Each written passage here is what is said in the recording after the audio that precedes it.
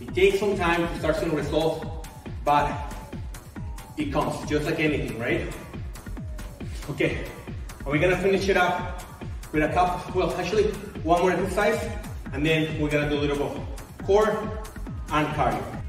Okay guys, on this exercise, this is gonna be our last one. This one, we're gonna really control the movement, goes nice and slow. Once again, one of the things I want you to do here is to go to failure to every single set, okay?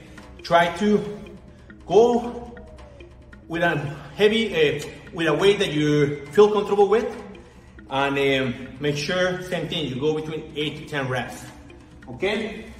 One of the key things about this exercise is to, if you're using dumbbells, make sure you stack them together, just like this, right?